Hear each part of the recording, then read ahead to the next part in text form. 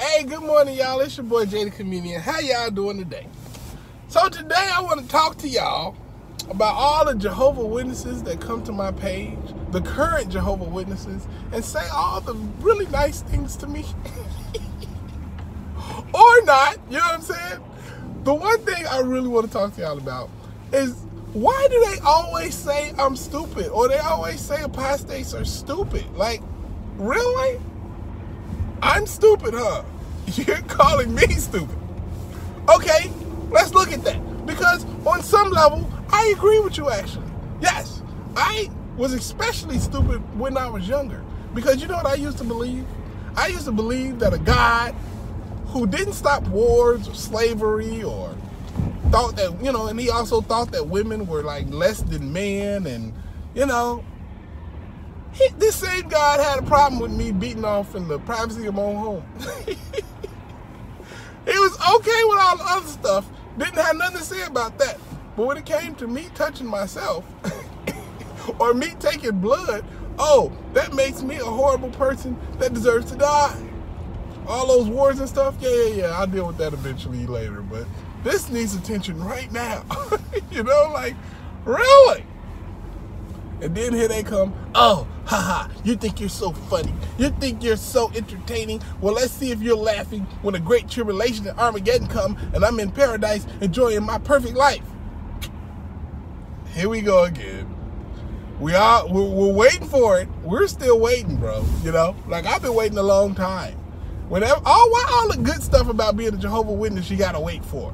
Like, yeah, you know, we're gonna live in paradise. We're gonna have perfect bodies and a big old penis. Like, it's gonna be great. I can't wait. Like, I gotta wait for that though. You know what I'm saying? Like, I just can't enjoy that. Because if you're a Jehovah Witness, you wait for all the good stuff. But in the meantime, between time, you know, you can get your family ripped apart and build a couple Kingdom Halls for free and, you know, go work in Bethel for free. And, you know, like, you can do all that in the meantime while you wait, you know. You can daily get your, you know, brainwashed and stuff like that until the paradise get here, and then everything will be fine, you know. Yeah, we're gonna probably murder millions of people, but you'll be great. You'll be great, and it'll be so worth it when we get to the paradise system, you know. I mean, that's what you believe, and that's very smart to believe that. But you know what's really like interesting? If they keep telling me about this great tribulation. Like, we've been waiting for this great tribulation since 1914. And you know what? Since we're waiting on a Armageddon that probably ain't gonna happen, I think I want to create my own Armageddon. I've been thinking about this, y'all. It's called the RDRP, or the RDRA. That's what it is. The Rising Donkey Raping Apocalypse. Yep, the RDRA. The Rising Donkey Raping Apocalypse. On the first day, it says that the earth will crack open and the smell of donkey booty will rise out. And then on the second day, throughout the world, you'll hear the sound of hee-haw. And on the third day, donkeys will rise from the bosom of the earth and start humping people on the leg. I think my apocalypse is way more interesting. Definitely more funny. Like, in that way, 8 billion people won't die. And, I mean, like, yeah, they'll get like a little donkey come on their leg. But they'll be fine. You know, you can survive that. Oh, yes. The RDRA is going to happen, man. Have faith. It's better than your great tribulation. When your great tribulation, everybody just die. It's not even nothing fun about it. You know what I'm saying? You can't even get a laugh out of it. And then we all gotta wait for it. Oh, just wait. You laugh now, but you ain't gonna be laughing when the mighty hand of God come down. Please, brother. Please. We've been waiting so long for that. At this point now, let's just go ahead and say, hey, it might not happen. Okay? Can we agree to that? Y'all so definite and confident and like, oh, look at this. Look at all these signs. We're getting more and more signs. I'm like, yes, the world is getting crappier. I've been saying that for years. I can predict stuff too then. If that's all we got to look for is stuff that's easily predictable.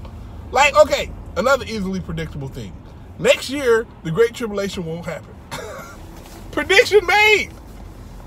If the Great Tribulation don't happen next year, that means you now have to follow me and worship me, because that means that I have made a prophecy and it has come true, and I am now a member of the governing body because I make correct prophecies. And then I'll make another prophecy right now. The Great Tribulation won't happen the year after that either. Oh! That's 2 prophecies. If these 2 prophecies come true, you now have to worship me. I'll be a gentle God. I'm lying. No, I won't. I'll ask for the fingernails of your firstborn son. I don't want the firstborn daughter's fingernails. No, her nails shall grow and get painted, as I say.